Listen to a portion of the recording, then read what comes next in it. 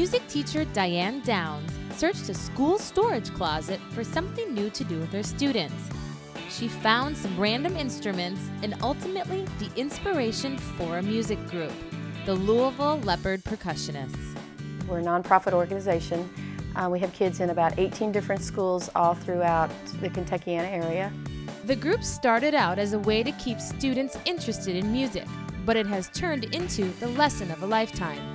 What I really want them to learn, you go out and you practice, you present yourself, you do a great job, and then you get rewarded. And that's not music, that's life.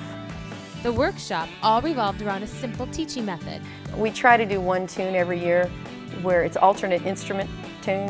Whatever you know how to play, bring it in, and we'll use it in the song. It's fun. It's fun to see what other instruments they can play and how we can incorporate it into what we do. Diane's inspiring message had soon gone beyond her own students when an HBO executive contacted her about profiling their story.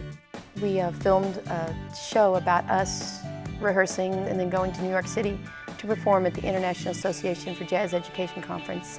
They turned our journey to get to New York into a documentary about us. It's called The Leopards Take Manhattan, the Little Band That Roared.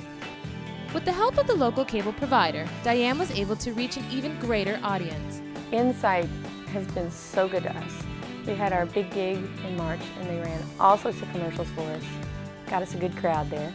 So they really helped promote what we do. From a small storage closet to national acclaim, Diane knows firsthand what happens when you believe in someone. Just to see them and see how eager they are, how it's changing them. And I hear from their parents all the time, my kid's a better reader, my kid's better in math. I'm just so grateful that I get to be part of something like this.